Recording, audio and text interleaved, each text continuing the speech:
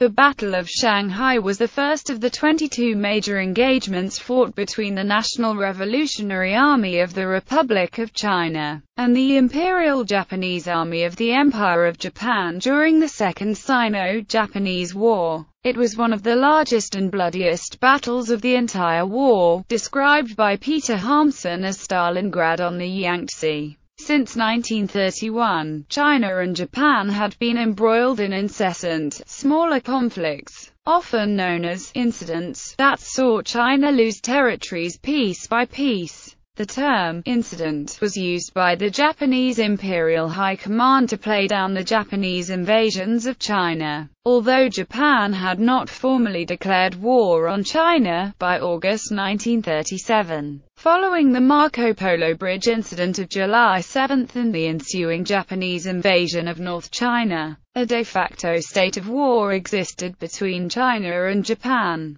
Dogged Chinese resistance at Shanghai was aimed at stalling the rapid Japanese advance, giving much-needed time for the Chinese government to move vital industries to the interior, while at the same time attempting to bring sympathetic Western powers to China's side. During the fierce three-month battle, Chinese and Japanese troops fought in downtown Shanghai, in the outlying towns, and on the beaches of the Yangtze and the Hangzhou Bay, where the Japanese had made amphibious landings. The Chinese soldiers had to rely primarily on small-caliber weapons in the defense of Shanghai, against an overwhelming onslaught of air, naval, and armored striking power from Japan. In the end, Shanghai fell, and China lost a significant portion of its best troops, while also failing to elicit any international intervention. The resistance of Chinese forces, however, came as a massive shock to the Japanese invaders,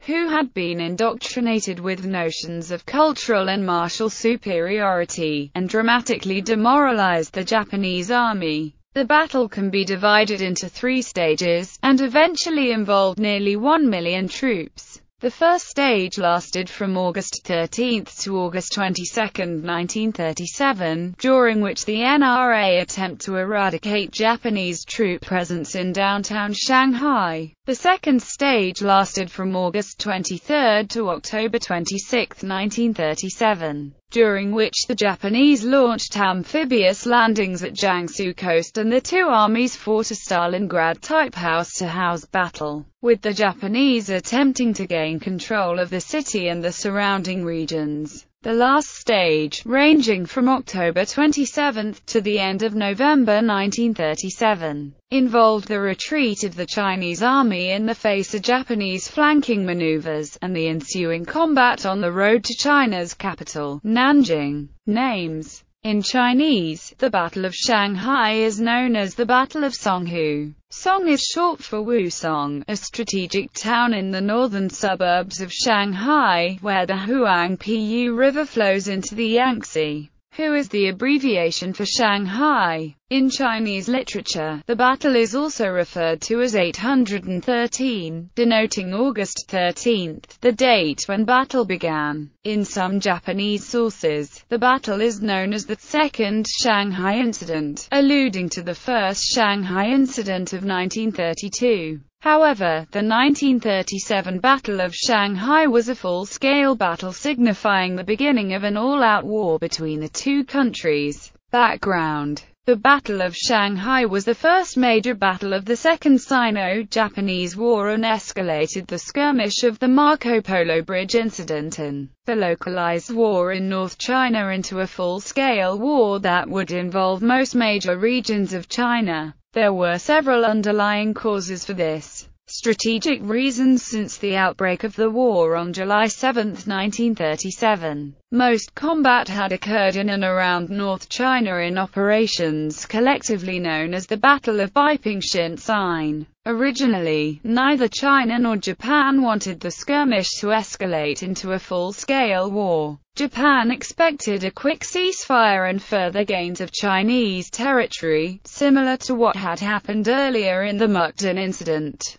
January 28 Incident, the Great Wall Incident, and various other settlements brokered in the mid-1930s. Generalissimo Chiang Kai-shek saw the Marco Polo Bridge incident as the boldest attempt yet by Japan to completely separate northern provinces from Chinese control and incorporate them into the Japanese puppet state of Manchukuo. In the wake of the Second United Front formed after the Xian incident, this event broke the final point of Chiang's tolerance of Japanese aggression according to his policy of internal pacification before external resistance. Chiang decided to initiate a full-scale war with Japan. Chiang Kai-shek and his advisors believed that the next logical step for the Japanese army was to march from North China, along the piping Hankou and Shanxi railways, and cut right into Wuhan and areas of central and east China. The Japanese north-to-south advance meant that the Chinese army had to defend along a horizontal axis, to attempt to encircle the advancing enemy through pincer movement. However, the Chinese army was simply incapable of such maneuvers, whereas the Japanese Imperial Army had qualitative superiority in North China, and the mobility of its armor and artillery pieces was unmatched. Chinese military presence in North China was minimal, and the central government and the Kuomintang itself were banned from conducting political activity in Hubei province as a result of the Heian-Meizu Agreement. In addition, most of the more robust Chinese defense works were not built in North China, but in East China, along the lower Yangtze Delta. Also as important, Japanese troops were being reinforced easily from Japan, through Korea and Manchukuo, and finally to North China through efficient naval and rail transports. Chinese troop movement was severely handicapped by the lack of sufficient motorized vehicles and adequate railway lines. The vast majority of Chinese troops had reached the front line simply by marching. It took considerably longer for Chinese reinforcements from South China to reach North China than it did for the Japanese to reinforce from their home islands. This meant transferring the Chinese army to fight a war in North China was impractical. In addition, if the Japanese army had made a southward advance and invaded Wuhan and then turned eastward with a push toward eastern central China and encircled the Shanghai-Nanjing region, Chinese defenders would have been chased to the sea in a scenario similar to the future Battle of Dunkirk. The Imperial Japanese Navy had total supremacy in Chinese seas, and the retreating Chinese forces would have been decimated by the enemy as they had nowhere to retreat. Under this scenario, Chiang decided to establish a second front in Shanghai, with the intention of drawing enemy troops to the east and central China theater. His plan was to force the Japanese to change the north to south direction of advance into east to west. This way, Chinese troops would have room in the southwest for them to retreat and regroup should Shanghai, Nanjing, and Wuhan fall to Japan. The Chinese plan was to fight as much as possible to delay the Japanese advance, while time was bought to move the government and vital industries into the Chinese interior. This was the basis of the strategy of trading space for time. Political causes, public opinion and patriotism were also strong factors in Chiang's decision to pursue a full-scale war with Japan. Throughout the 1930s, the central government had lost considerable public support because it was preoccupied with the pacification of Chinese communist insurrections, before mounting a full-scale war against Japan. However, having emerged from the peaceful resolution of the Xian incident, Chiang Kai-shek attained unprecedented popularity as he was seen as the only national leader capable of conducting the war against Japan. It was impossible for him to back down, as it would have doomed his political career. Originally, Chiang believed that China needed at least several years of internal peace and unity to build up a national army and sufficient industries to fight Japan on the same footing. Chiang feared that a premature war would put an end to his preparatory plans, and thus opted for fighting small, localized incidents that were characteristic of Sino-Japanese conflicts in the 1930s.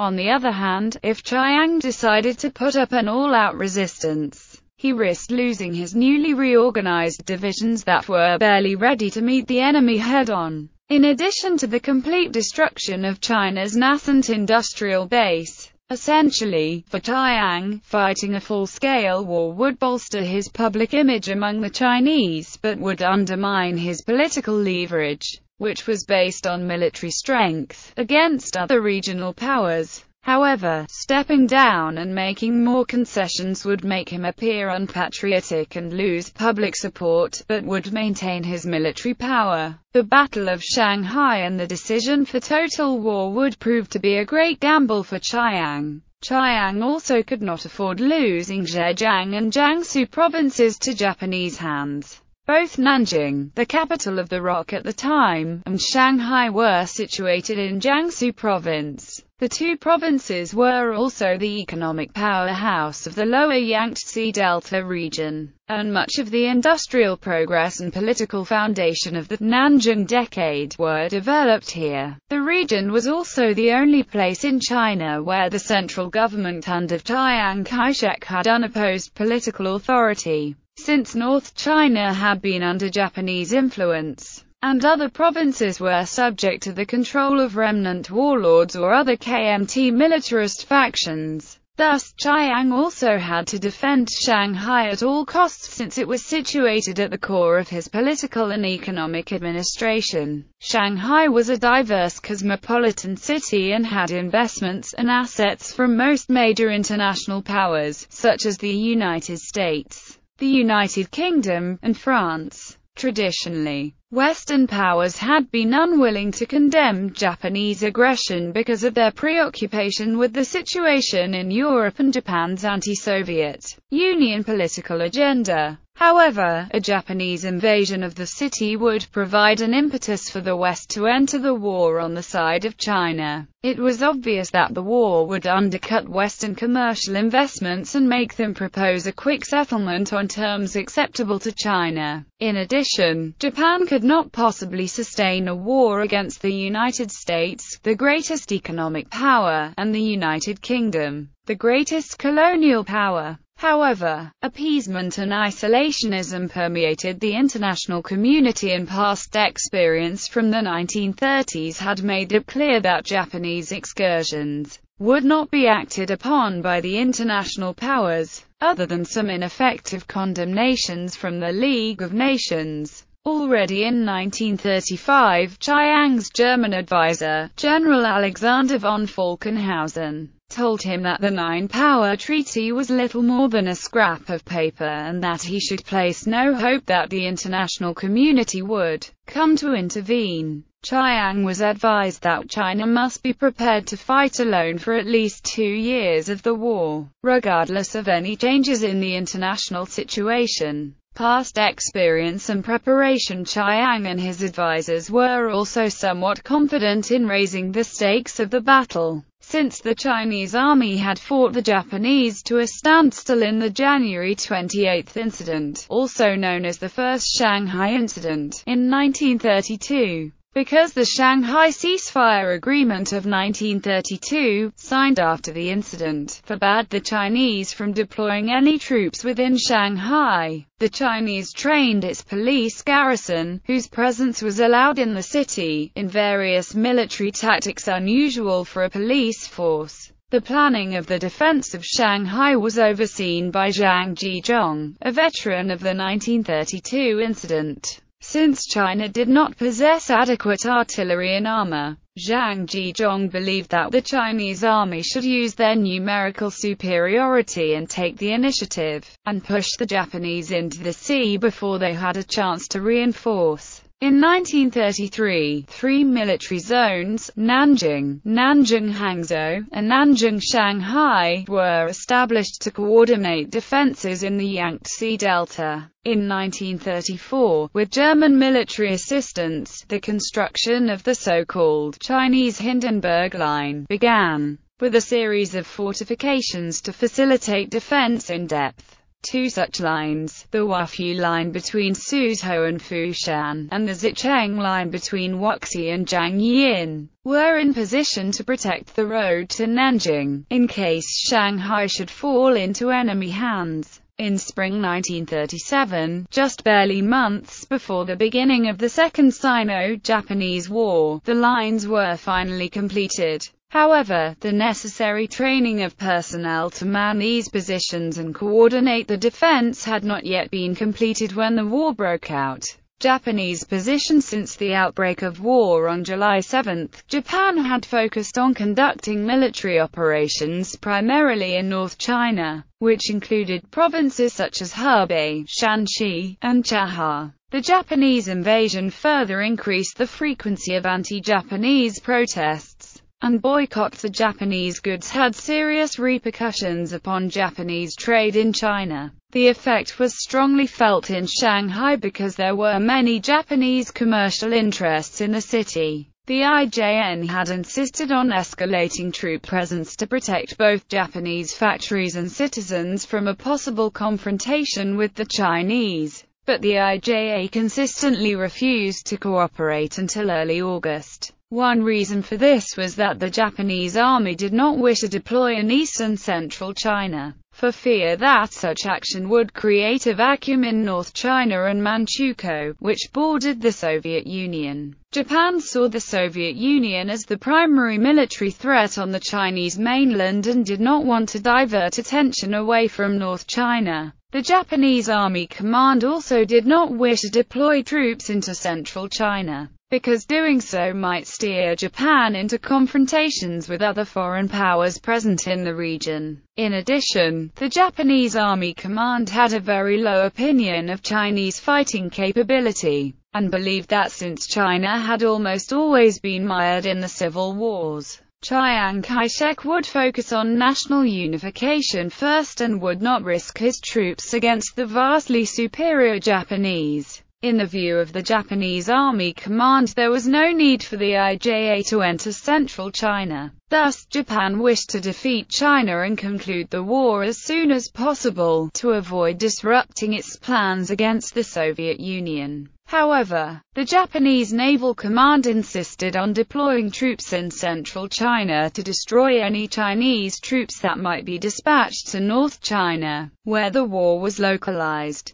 Following the Oyama incident of August 9, conflict in Shanghai seemed inevitable. On August 10, Naval Commander-in-Chief Mitsumasa Yonai voiced his demand in a cabinet meeting. He was opposed by Army Generals Ishiwara Kamji and Umezu Yoshijiro, who insisted that the Shanghai front should be the responsibility solely of the Imperial Navy. After some negotiation, the Army Command acceded to the Navy's demand and began deploying troops to the Shanghai region on August 10. The Japanese military was confident they could overcome Chinese forces in Central China within 3 days and end the entire war in 3 months. The Japanese had military garrisons within the city, while Chinese military presence, aside from a small military police garrison, known as the Peace Preservation Corps, and some fortifications, was strictly forbidden under the January 28 incident Shanghai ceasefire agreement. The Japanese had many factories and warehouses in the city, and most of them were reinforced for military purposes.